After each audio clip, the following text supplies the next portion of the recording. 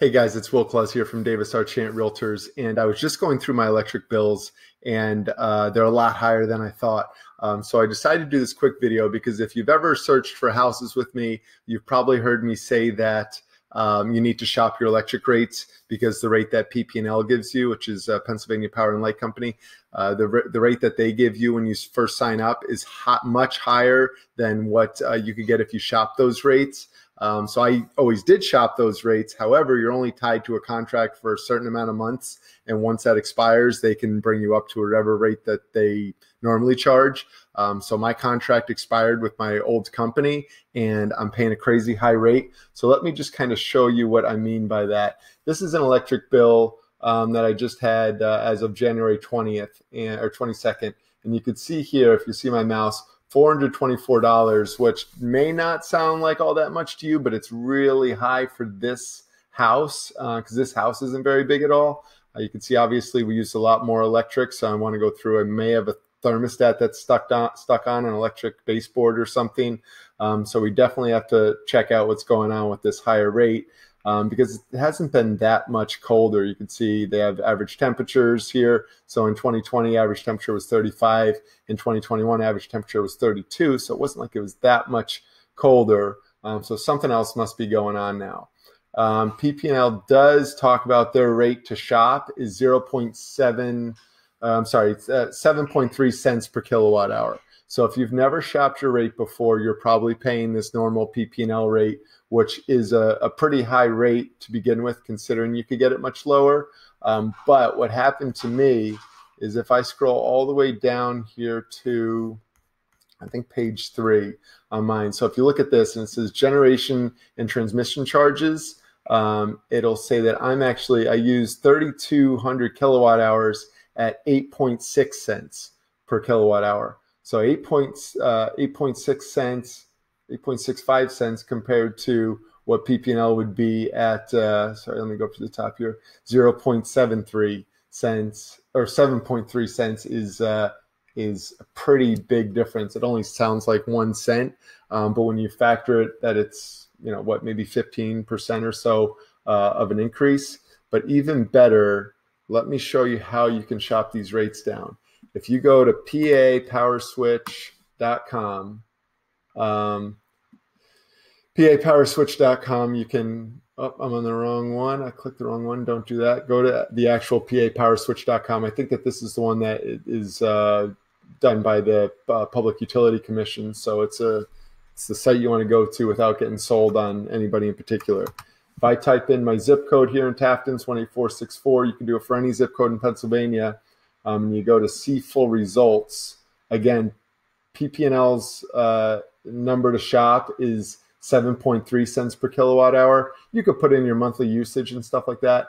But here's what I like to do. I like to find anything that has a fixed price. I don't like to have to worry about variable prices. And unlimited pricing I found has never really worked unless you're using a ton of electric, just because they have high fees with it. I like to do no cancellation fee and no monthly fee, just to make it compare apples to apples. We'll do no monthly fee there. But the no cancellation fee, if you get a good enough price, you're probably not going to want to cancel it anyway unless rates dramatically drop. Term length, this is where I got into trouble. I may have had like a 12-month term that I was happy with and then forgot to check it again because I haven't checked it in a year. So let's just keep that at any. But if I go to sort by price, low to high, it starts to adjust these. Let me go back, 18464. Okay, and then the numbers that we're getting, AP Gas and Electric, which is actually the company I was using, this must have been a promotional rate, is 4.2 cents per kilowatt hour. So I'm paying 8.5, and I could be paying half that in my transmission charge, or I'm sorry, my generation charge. That is one thing to look at here is on this bill, again, PP&L rate. This middle page shows your distribution charges. That I don't think you can shop unless someone tells me otherwise.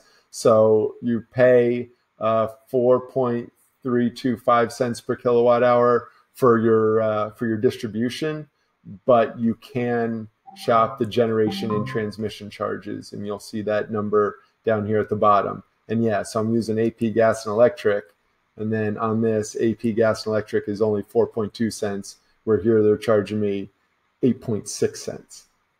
So yeah, more than double I could save.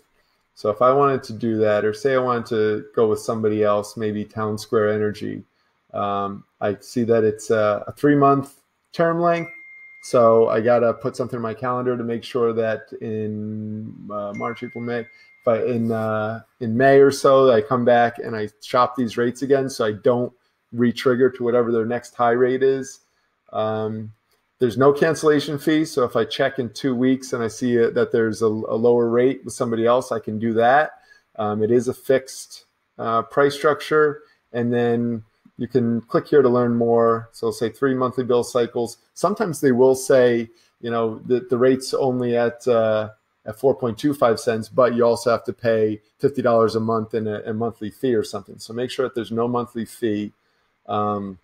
And then it does say 3-month bill cycles at 4.2 cents per kilowatt hour, but it'll be automatically switched to 8.97 cents. So that's how they get you, is when you don't remember to shop the rate. So I'm going to try and remember to shop my rate. So I'm going to sign up for this offer, and then they'll take you to their website. I can sign up. You'll have to put in your meter number and things like that. So I have to create an account here.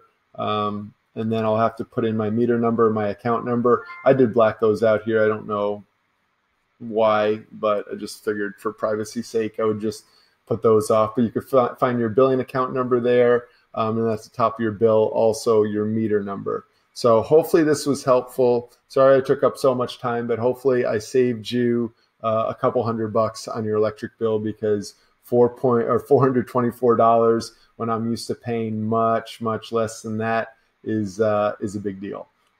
Thanks again, guys. If you have any questions, please don't hesitate to reach out. My contact information is listed somewhere in this. If it's on YouTube or Facebook, it'll be in the description. Or if you're getting this through email, just check my email signature. Any real estate related questions, I'm happy to help, and we'll talk to you soon.